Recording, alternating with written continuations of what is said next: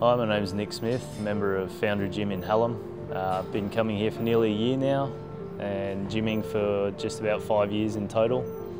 I've got into bodybuilding and weightlifting through football.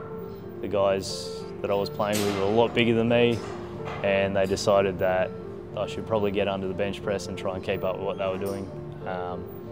And from there I just grew to love lifting weights to the point where that probably surpassed my love for football. And now it's probably the thing I look forward to most every day is coming to the gym.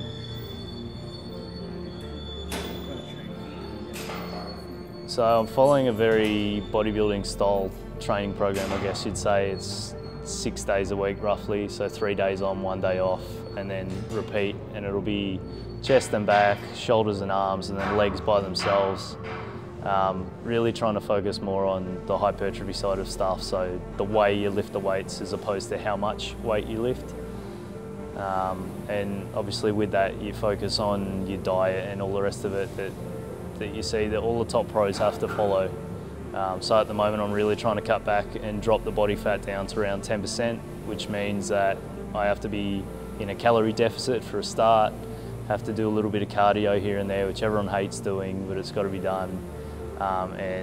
And the nutrients that I'm taking in have to be really good stuff that's going to promote muscle growth and protein absorption and all the scientific stuff that leads to bigger muscles. Yeah, so at the moment I'm sitting on probably about 15%, which is a lot higher than I want to be.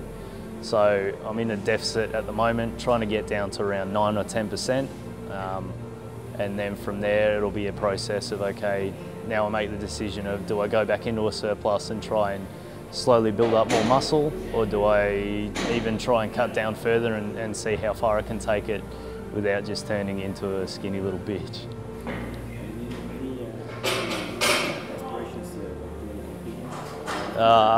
One day I'd love to be able to compete.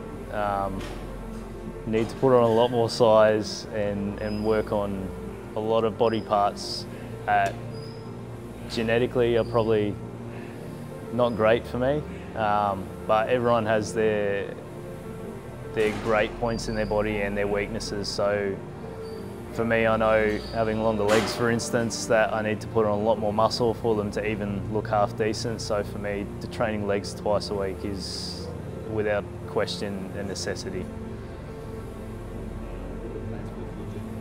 The future would be to get further into the fitness industry, maybe into supplementation. I've been fortunate enough to meet a lot of really awesome guys within the industry that work in the supplementation, as well as some of the top pros, and to work alongside them and to really exist in a very competitive market would be fantastic, and that's probably the biggest aspiration for me aside from competing. Lift heavy and eat big.